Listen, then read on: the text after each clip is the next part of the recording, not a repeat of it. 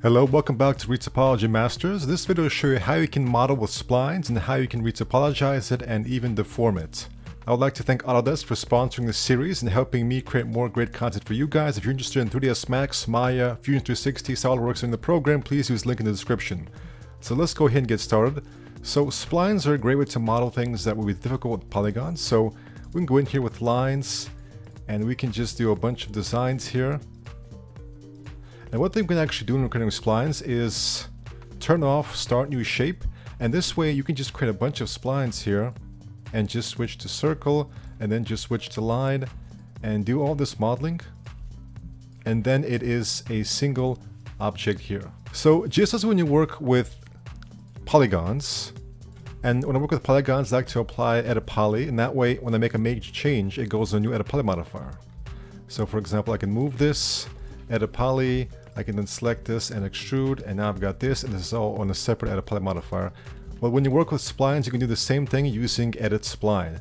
So for example you can apply edit spline, and for example I can go into spline, select this, then I can use boolean, let's say use subtraction.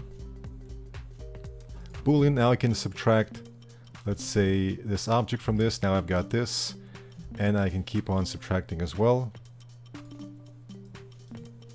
So in order for this to work, you need to all be part of the same object.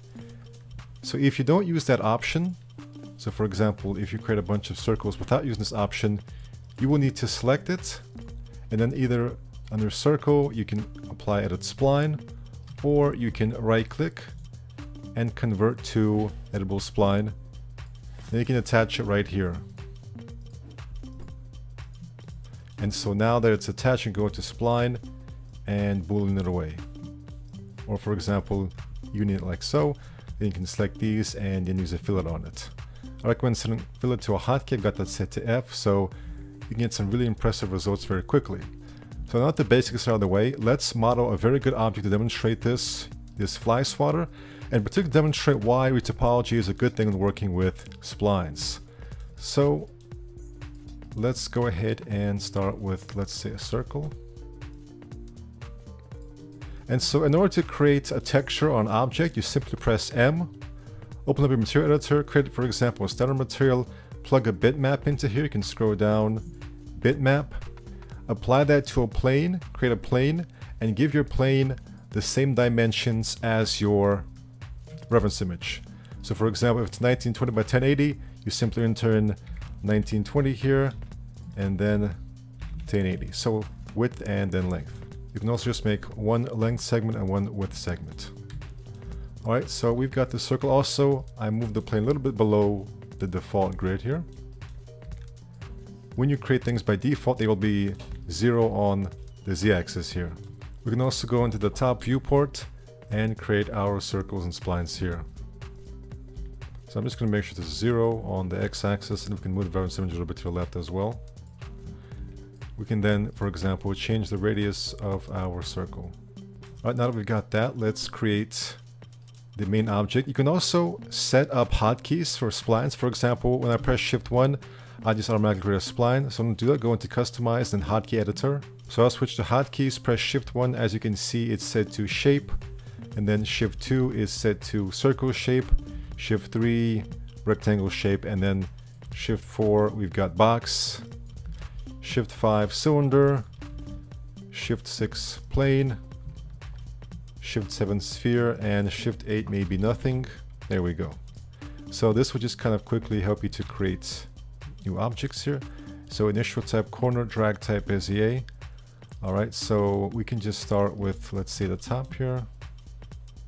So pretty much if you simply left click and don't hold, you will get these angular shapes. If you left click and hold, you get these Bezier shapes. Just kind of give you a little bit more control here for curved surfaces. So let's start here.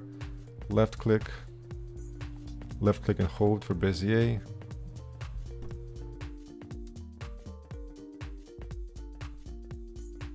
And don't worry if it's not too accurate, we can just go back here and change that.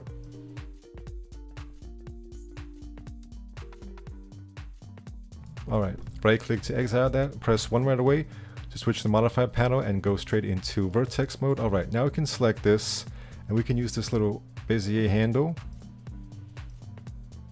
to change the curvature.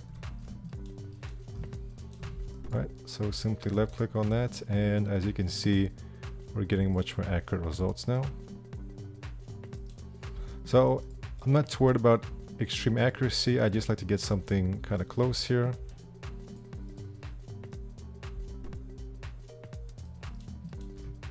So it looks like we may need something in the center, so let's use refine, then left click here. Now we got a new one.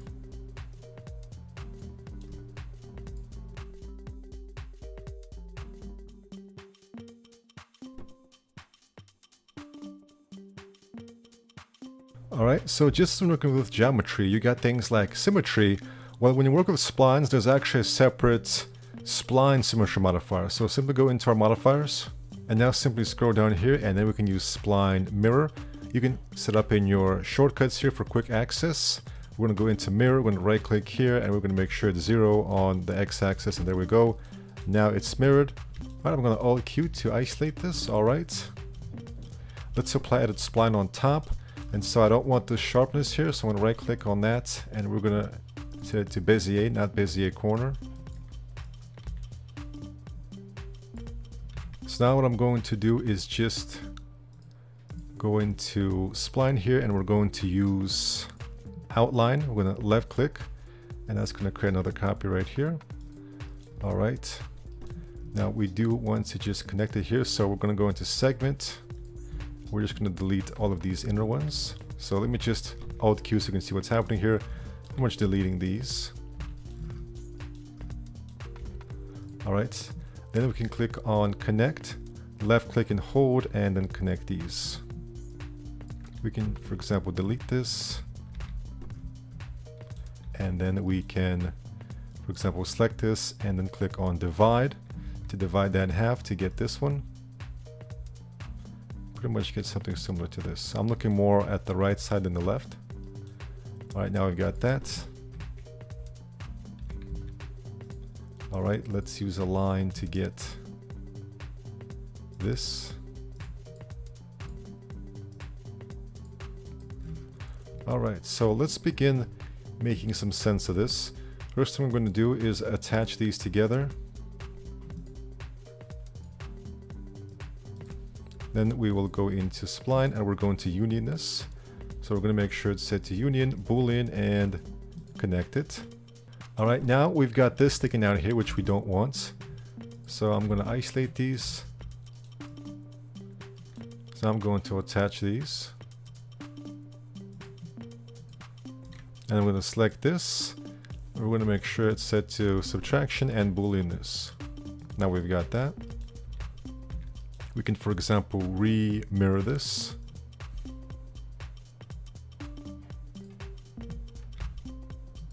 Now we've got this happening, just like in the reference image. We can then apply it at spline. We can, for example, select these and then fill it. Alright, now we got this happening. Alright, now we need to have all of this happening. So we're going to circle this.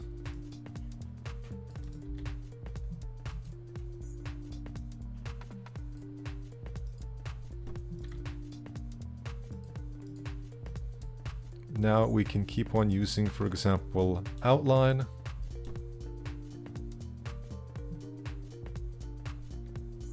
To keep getting this. We can select both of them and then use outline on both.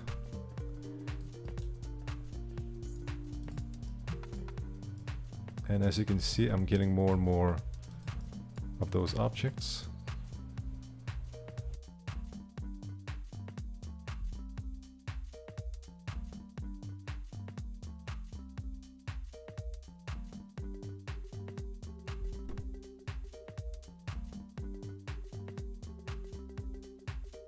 Alright, so there we go, nice and simple.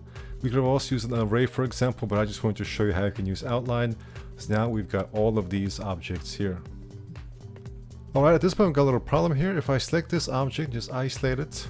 We see the problem is that if I go here in the center and start moving this out, you can see how we have all these vertices here, especially on this bottom part. So what I'm going to do here is just to select all this, I'm going to weld. And now if you notice, we just have a single one. Now you can see with this, it's getting very angular here. So I'm going to right click and convert to editable spline. I'm going to use interpolation. I'm going to increase this.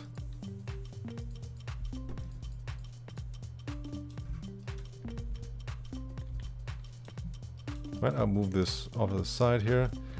Alright, now I need to create these lines here. So I will just use line and I will just left click. Actually, let's turn off start new shape.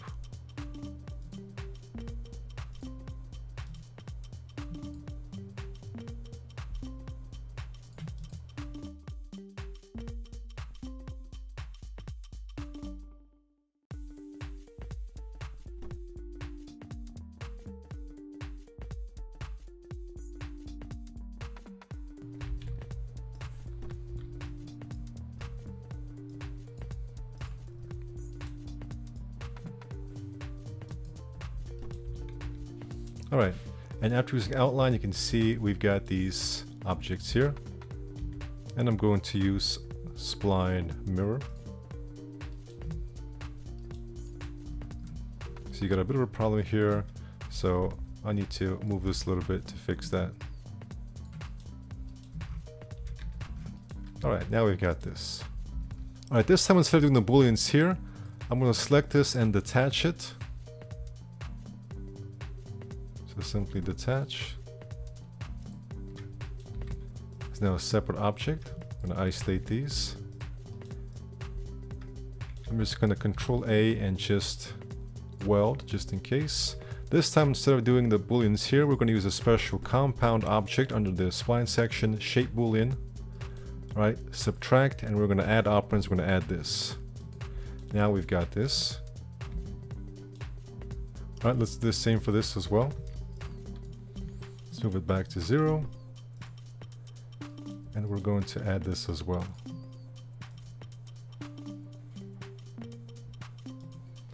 And there we go. Now we have all of these complex details. So you can move it to the side so we can compare it to our reference image.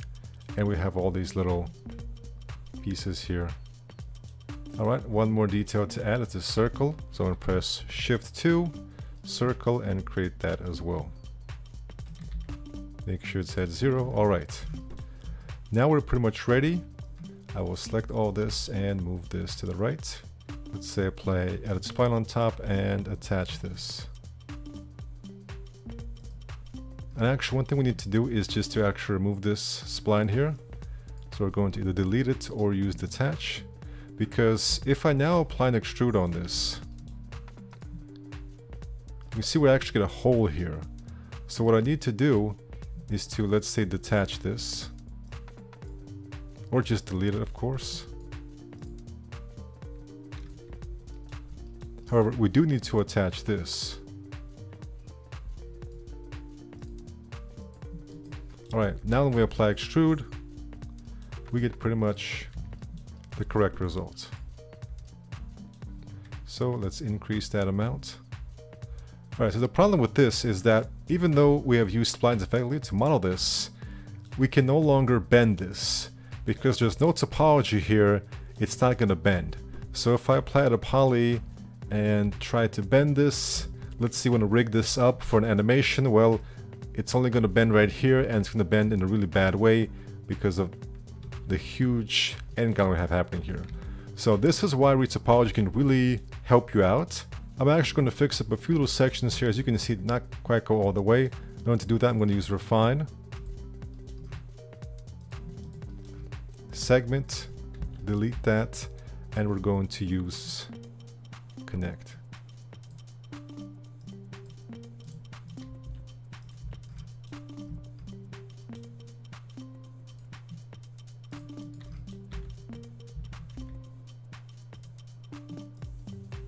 We can, for example, delete this. There we go. And then spline mirror. Alright, extrude, and then subdivide, and then retopology, and then we go.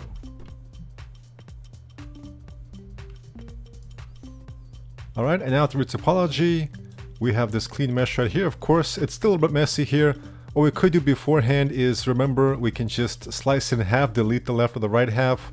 We can also reapply Retopology, another modifier, to get even cleaner results. But for a lot of this, it's very clean here. So if I want to rig this now, go into Animation and then Bone Tools. And now I can create bones here. Alright, so I'm going to press F3. So let's say 1, and then 2, and then 3. Alright, and I'm just going to hide that last one. Alright, now what I can do is select this, and I can just, let's say, collapse the Retopology modifier. Now I can apply a skin modifier.